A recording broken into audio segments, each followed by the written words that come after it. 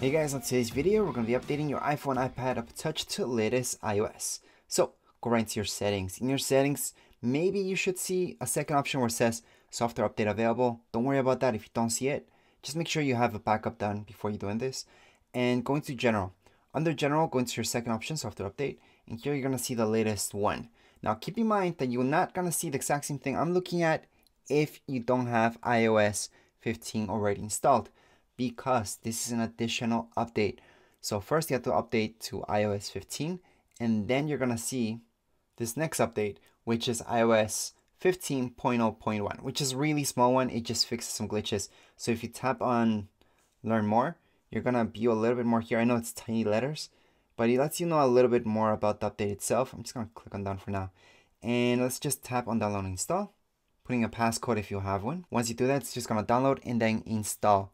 So this does require a restart, obviously. It's not going to ask you for your Apple ID again, so don't worry about that. And yes, the download process for this one, it's only half a gig.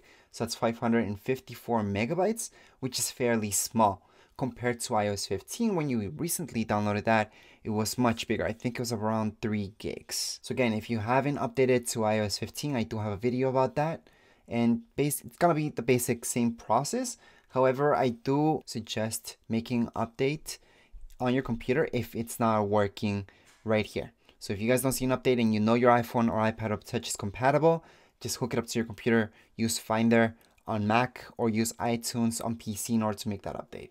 Now, it doesn't matter if your iPhone, iPad, or Touch turns off when it's downloading the update. No. Once it's installing, it's a big deal. So make sure you have at least 50% of your battery. And even then, I would still hook it up to some electricity just in case. Not everybody's batteries are 100% anymore, so it's better to take those precautions. So again, don't worry if this update tells you that it's 2 hours or something like that. That's because most people are downloading the update at the same time as you are. So that way, it may take longer. It's actually sometimes better to do it the day after, maybe 2 days after. That way you won't have all these people rushing in all at the same time.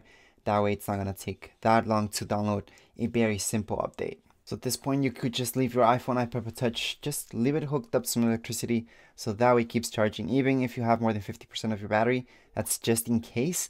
And just let it be. It's just going to restart by itself. You're going to see an Apple logo loading bar, and then you're going to be done with the update.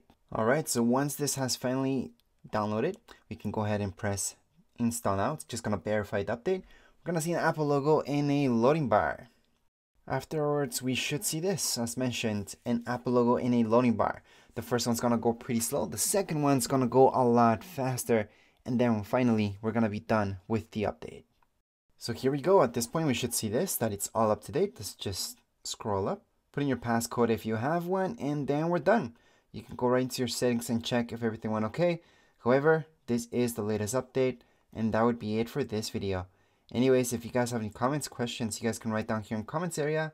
Don't forget to subscribe and rate. Thank you.